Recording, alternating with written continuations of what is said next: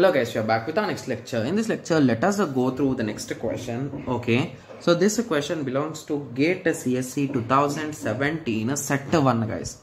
The given question is consider the set of processes with arrival time, CPU burst time and priority given where 0 is the highest priority. Okay, shown below. Okay, so none of the processes have IO burst. Okay, so the average waiting time. Okay, so they are asking about average waiting time, and the algorithm which they want us to use is a preemptive scheduling algorithm, right? Yes. So let us start. It's a quite easy question only. Okay, yes. So let us start. Okay, so let us start guys. So at 0th millisecond, how many people or how many processes are inside guys? So only one process is inside, that is a P1. So hence if there is only a single process, what you will check guys? So now P1 will start its execution, and after 0 at 2 only the next process came. So up to 2 this guy will execute smoothly, right? Yes. So now the time here is a 9. Okay, so at 2 P4 came. So the priority of a P4 is a 1. So here we are working with priority. So because his priority is high, so now P4 will get a chance for execution up to 5 millisecond. Okay, so once we hit 5 millisecond, so how many milliseconds are in between guys? 3 milliseconds. So now the left out value is 7 milliseconds, right? Yes. So once we hit 5, so now there are a total of 1, 2 and 3 different processes inside. So indirectly this is going to have 28 milliseconds, and this is the most highest one, right? So whoever might come after this, will it stop guys? No, because he is having the highest priority. He is the most important VIP, right? Yes. So that is the reason why P2 will get a chance from 28 plus 5 up to 33. So up to 33 this P2 will completely execute guys. So now this highest priority 0 is done. So after 0, what is the next highest? It is 1. So now this 7 milliseconds will be given next. So after that P4 will get a chance for the next 7 milliseconds. So now the time is 40. Okay, so the next highest is a 2 priority. So that is a P1 with that 9 value. So now the value will be 49. Okay, so this is also done. So now next highest priority is a 3. So for P3, and the time is only 2 milliseconds. So it is a 51 now.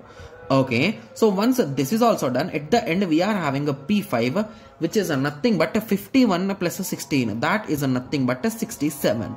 So at the end of 67, all processes has completed. So 11 plus a 28 plus a 2 plus a 10 plus a 16. So the value is 67. It is exactly matching. Okay, so there could not be any silly mistakes. Okay, yes. So let us just start. So let us just continue the table. So the next value which we want to find is a completion time.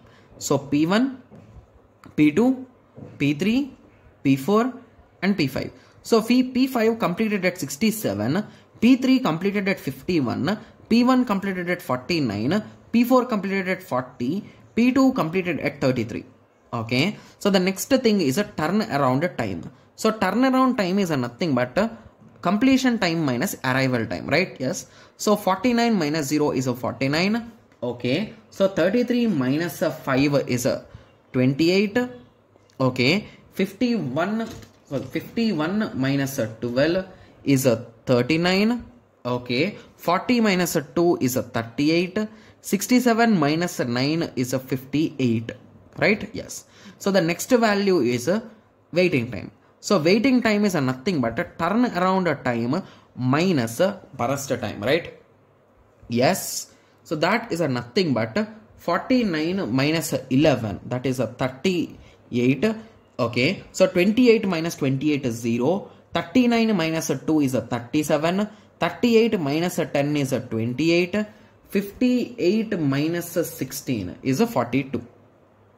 Okay, so in the question they are asking average wait time, right? Yes. So average wait time is a nothing but 38.